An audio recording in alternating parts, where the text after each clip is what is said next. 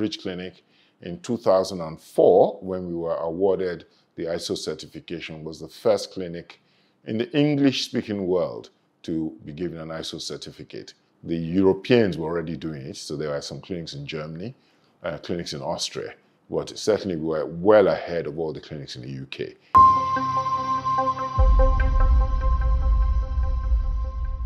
In the early days, quality standards were not part of the consideration. What was important is to get a business going. There were two slogans that I used to drive myself in those days. One was in trying to raise investment.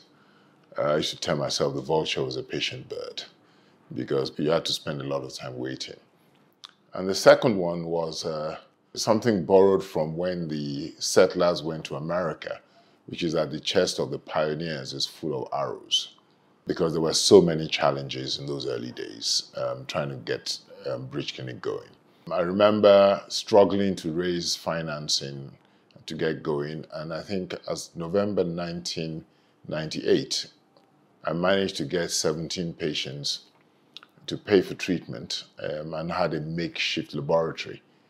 I brought the team from King's College to support the program, and on assessing the patients, the first point they made was, listen, these patients will not get pregnant, because when you look at the characteristics of the patients in terms of their age and the level of their reproductive issues, they felt that they were not the type of patients we should start with. It was quite interesting because I remember telling the guys from King's that, well, it's the money they paid that I used to pay for your trip to come to Nigeria. And John Parsons then told me, well, Richard, this is your problem, not mine. And so we had to cancel all the treatments. I had to look for money to refund the patients. And then they gave me specifications to improve the quality of the laboratory. And we went out to try and raise more money so we can provide a better laboratory, which we did. They came back, I think it was in February 1999. We ran another set. I think then we treated 12 patients. Of the 12, we found that 6 of them did not respond to treatment. The remaining 6 we treated, we did not achieve any pregnancies because we discovered we needed ICSI equipment because the male contribution to infertility in Nigeria is quite significant.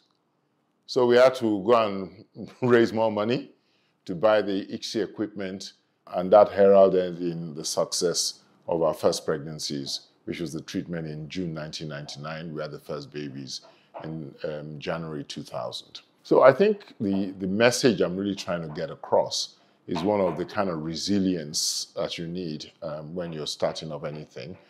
When you're starting up something that was then very sophisticated in Nigeria, there were so many hurdles and obstacles we had to overcome to put IVF on the table and provide a sustainable service in Nigeria. So quality came later, because once we got the business going, we started getting pregnancies. It became quite clear that we needed a system of codification. And I think as far back as the year 2002, I went for IVF conference where a gentleman gave a lecture on quality management in IVF services.